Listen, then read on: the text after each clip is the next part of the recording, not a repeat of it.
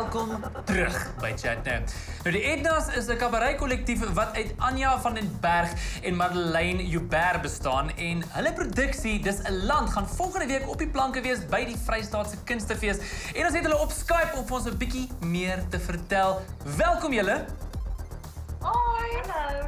So hoe het julle twee se paai gekruis om die Edna's te vorm? Ek en Madeleine het mekaar ontmoet toe ons begin saam studeer het by die Universiteit in Stellenbosch. Ons het albei ons dramagrade gedoen en in ons derde jaar het ons gefokus op kabaret en ons het ons honeurs ook in kabaret saam gedoen en van toe af het ons het saam begin werk. So dit is net kind of die natural next step gewees vir julle. Ja. Cool, maar waar kom die naam die Edna's vandaan?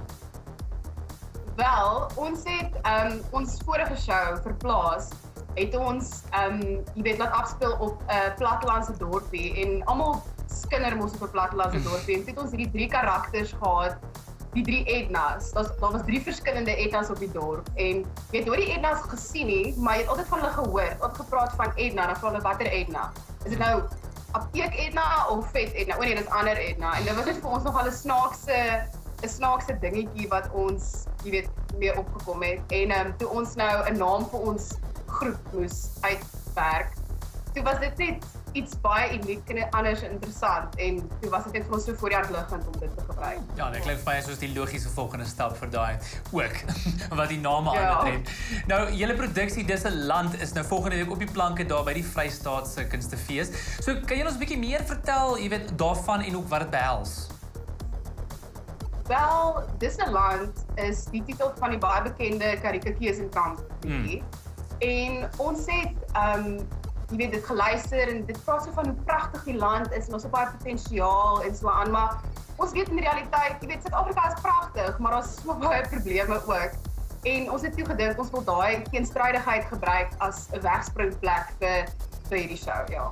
En ons land is nou 'n baie interessante plek wat politiek aanbetref. So ja, dit is maar net ons is baie polities gedrewe en jy raak soms so na vir wat in die land aangaan. So ons het 'n baie satiriese aanslag tot wat ons sê oor ons politiek in ons land, wat lekker is. Ja.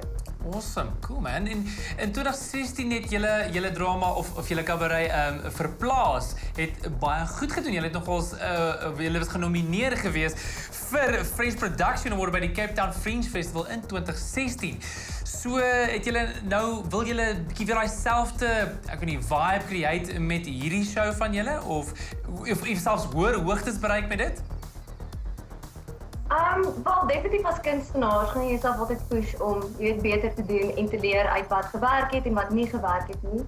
So ek glo ons het baie gegroei in die werk wat ons aanbied en dis 'n baie meer volwasse approach en is baie meer musiek gedrewe as wat dit net teks gedrewe is.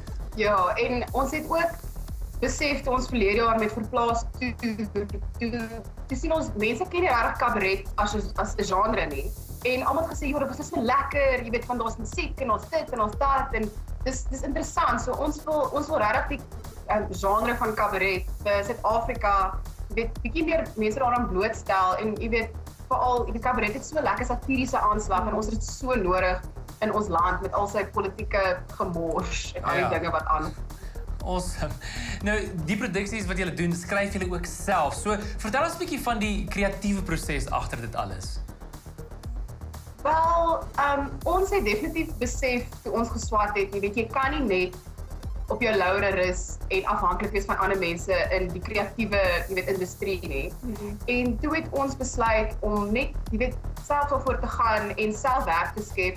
Dit is vir ons baie belangrik om as kunstenaars ons eie naam te ontwikkel en om onsself te vestig as kunstenaars in ons eie reg. Ons wil nie afhanklik wees van enigiemand nie. Ons wil 'n stem hê en ons wil weet dat as mense sien die Edna's, dan weet hulle dis wat hulle gaan kry. En dit is so lekker om iets te doen en iets te skep en jy sien dis jou werk. Dis jy op die verhoog. En dis net regtig lekker om te skep en alles kom uit jou uit. Niks is iemand anders nie, dis jy. En ons het baie van saam, al is dit nog 'n uitputtende proses. Ja.